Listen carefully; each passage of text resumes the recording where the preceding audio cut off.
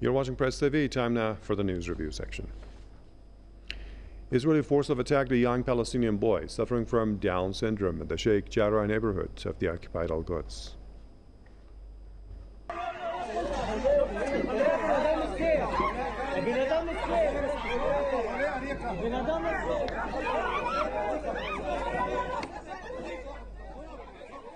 The boy, identified as Muhammad al-Ajluni, was brutally attacked along with other residents. They had gathered in solidarity with families threatened with expulsion from their homes.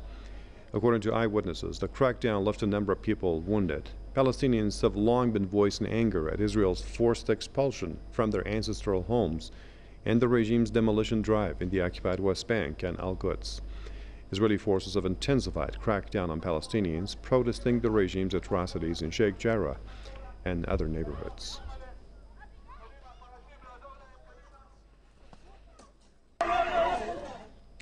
Now, to discuss this a bit more, I'm joined by a couple of guests: Mona Kandil, our correspondent in Ramallah, also Amal Wahdan, human rights advocate and Palestinian activist, joining us from Ramallah too. Good to see you, ladies. So let's go to Mona first. Tell us more about this story and the overall situation in the occupied territories. As you've been reporting, and we've also been covering this, Palestinians are angry, and it seems that they are in the right. They should be angry, naturally, with what's going on there on the ground. Well, this time the situation is a little bit different and something completely different. When we are speaking a Palestinian youth with Down syndrome, we have to say that the face of a person with a Down syndrome is apparent, even to the Israeli soldiers, even to anyone. What happened, according to the Israeli military, the Israeli soldiers, that this young Palestinian man, Muhammad al-Ajluni, was chanting Allahu Akbar, Allah is great, during a demonstration that was held against the forced eviction of Palestinian families from Sheikh Jarrah.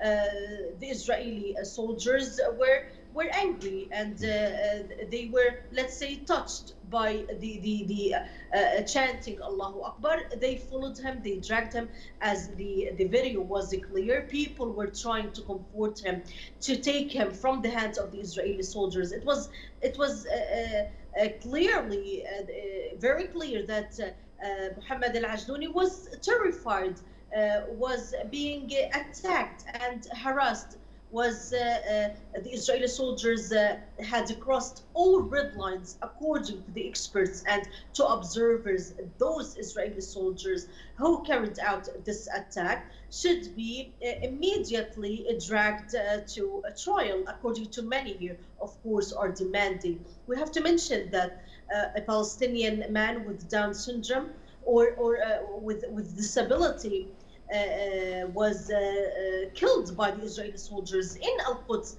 several years ago. The Israeli soldiers at that time said the soldiers ordered him to go back, and he didn't obey their orders. At the end of the day, he was shot dead, but apparently he didn't understand what they were saying. Okay. Now, Amel, if you allow me, let's review some comments that people have posted on social media, and then I'll get back to you with my question for you. So let's check out social media.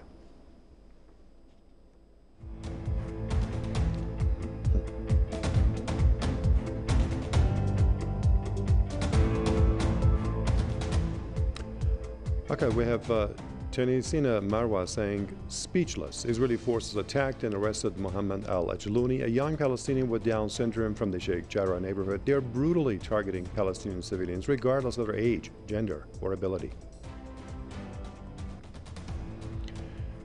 Then we have the Palestine saying that you're Palestinian, then you're in danger of being oppressed with countless crimes, no matter if they're children, women, elders, or even people with special needs. Israeli occupation forces keep committing brutal crimes against Palestinians.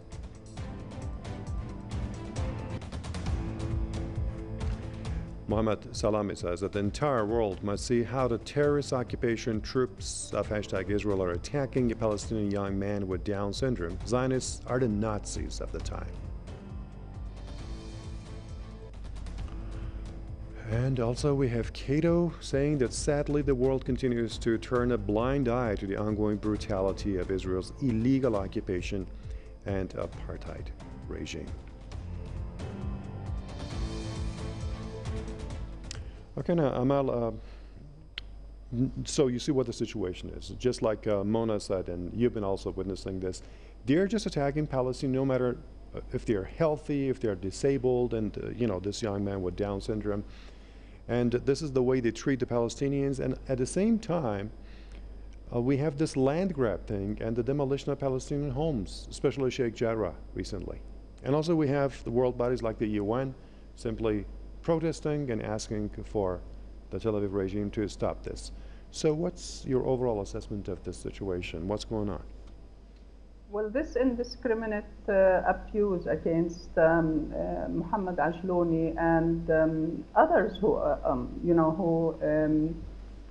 are disabled or sick, we have seen it several times. They don't give or they don't give a damn about Palestinian lives, whether they're children or women or elderly.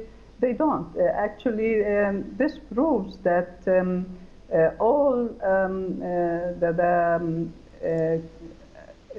the reports that has been published regarding the nature of this system, the apartheid crimes that are committed, shows that these soldiers are acting according to orders that they've given by their superiors, whether in the military or in the government.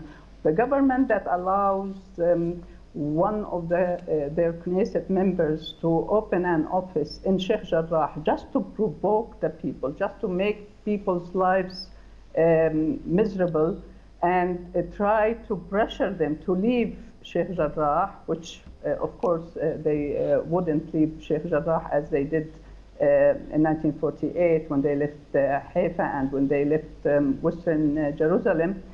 This shows that it is a coordinated effort between the different levels of the Israeli and the Zionist establishment. So whether it's the UN or the EU, they cannot solve this problem unless they have a real pressure on the Israeli government. Actually, the US has to exert this pressure against the Israeli government. Otherwise, we're going to have another round of May, Saif al-Quds in last May. So they have to choose whether they want to go with this route, with a large-scale confrontation with the Palestinians in 1948 in the West Bank, Jerusalem, and Gaza, and whether they want to withdraw from Sheikh Jarrah and leave the residents alone. There is a thing not uproot them like 48 or in confrontations with the Palestinians. So this is in the hands actually of the Israeli government. From what we are seeing, we know that the Israeli have no intention of withdrawing from Sheikh Jarrah or any other neighborhood in Silwan, or stopping the settlers from barging into Al-Aqsa Mosque day in, day out. And this is not actually which opened the other military and popular resistance and intifada in the West Bank and 1948 territories. This is the only choice that is left for the Palestinians. Israeli establishment, the Zionist establishment, the prisoners movement as well are facing another wave of aggression, and they're using all the methods that they have to confront this aggression. So in every part of occupied Palestine, Palestinians are confronting different methods of aggressions by the military and by the police. So where neither the UN or any other or international organization can do something about it. It has to be a political pressure exerted by the US, and the EU will follow, of course, the US, or to go to the other option of a large-scale confrontation. Maybe escalation again. Okay. Thanks for that, Mona Kandil, our correspondent in Ramallah, and Amal Wahdan, human rights advocate and Palestine activist, also in Ramallah. And thank you for watching this edition of the News Review.